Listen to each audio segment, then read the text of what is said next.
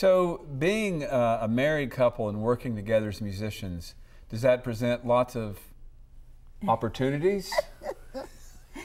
Opportunities, possibilities, I mean, challenges. it seems like, you know, because I play with people, but they, you know, one lives over here, one's in Nashville, but when you're in the same house, isn't that an advantage though? Just saying, oh, I got an idea, let's try it out.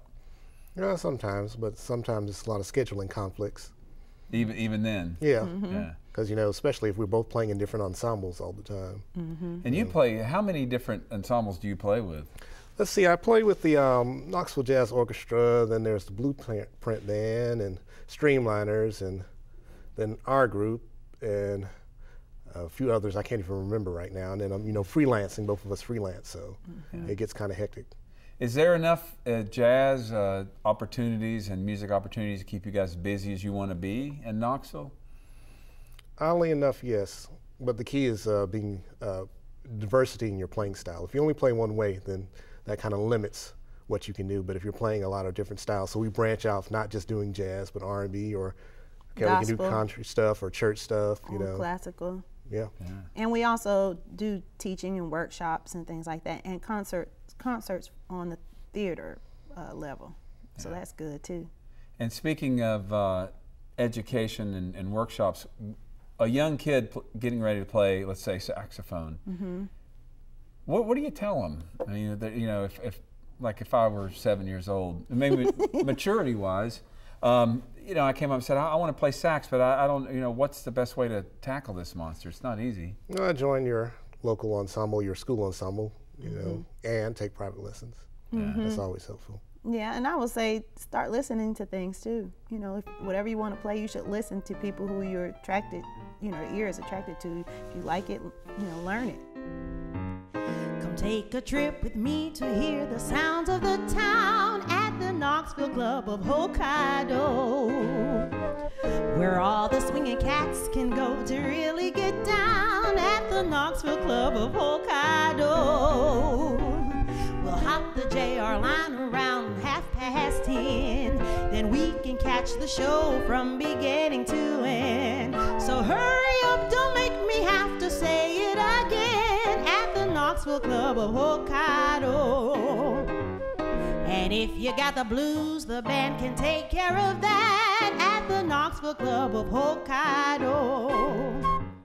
With dizzy rhythms flowing, you can get up and dance at the Knoxville Club of Hokkaido. We'll do the Lindy Hop until you sing doo-wah. Then you can snap your fingers like you were glad all along. Then shuffle to the stage and leave a tip in the jar at the Knoxville Club of Hokkaido.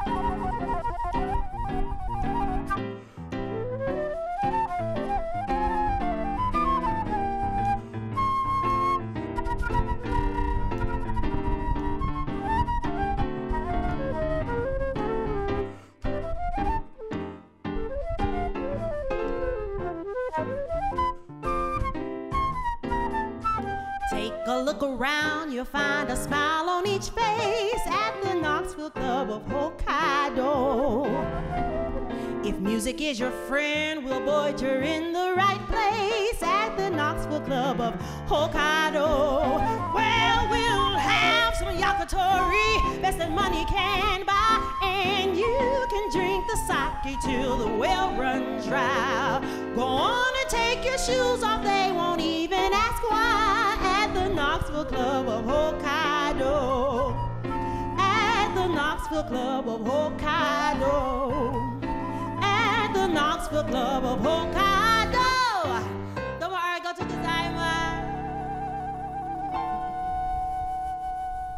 Yankee, yo.